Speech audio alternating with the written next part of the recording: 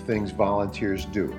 They most often participate in direct services like tutoring or mentoring. Second, in administrative like planning, events, or even grant writing. Then clerical and custodial operations.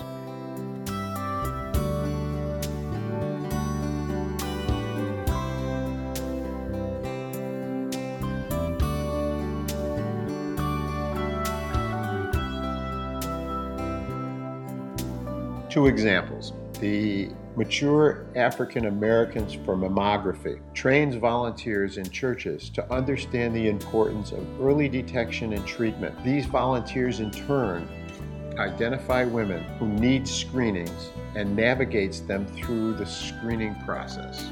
And this is all about early detection and treatment of breast cancer. The second example is the Boy Scouts. Churches are what they call chartering organizations that are in partnership with us. They select and approve the leadership that is involved with scouting within their church. Interestingly, congregations are very generous in providing their space for programs, quite often for free, and when they do rent, they rent at below market rates. The next slides simply again turn things around and show the list of congregations that provide space, just space, in their facilities to support agency operations. There were 82 congregations named by Wilmington agencies, and it took quite an extensive amount of time for the respondents to sit and go through this extensive list and name them, and this is an impressive number. Here are the names of the top congregations that provide goods and services in the Wilmington area.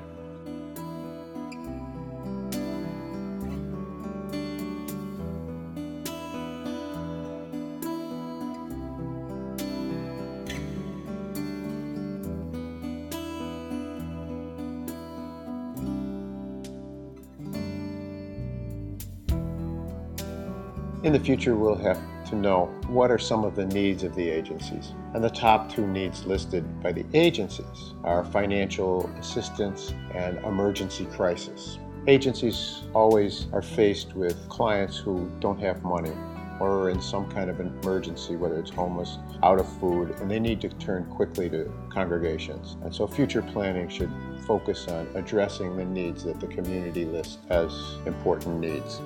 One of the questions that planners might want to know is, do these agencies have something unique that allows them to work with religious congregations better than other agencies? And one of our most important findings is, if an agency has a clergy member on staff, and 34% of the agencies in our study do have clergy members on staff, those agencies have a far more significant connection to the religious community. One of the most significant findings of this study was when the respondents were asked, had government supported any of this profound service activity that we uncovered in Wilmington and Newcastle County and across the state of Delaware? They told us almost across the board.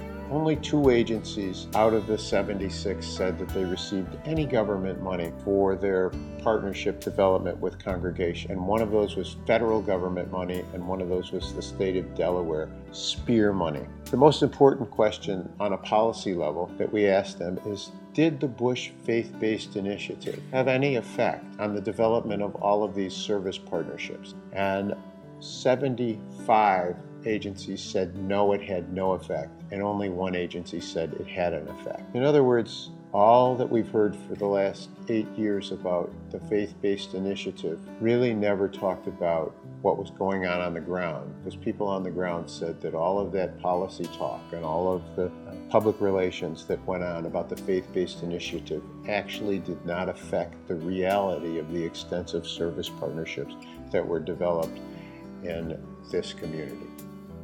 There's not a community in the United States that can name the resources of its religious community, nor the needs of its nonprofit community. This is not a wild idea.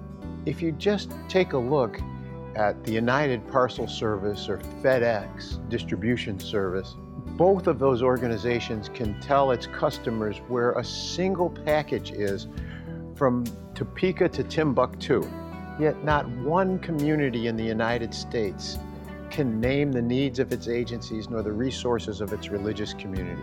We can, with the will and with modern technology, blend the 19th century person-to-person contact that it takes to build these partnerships with the 21st century technology, better use its resources to address its needs.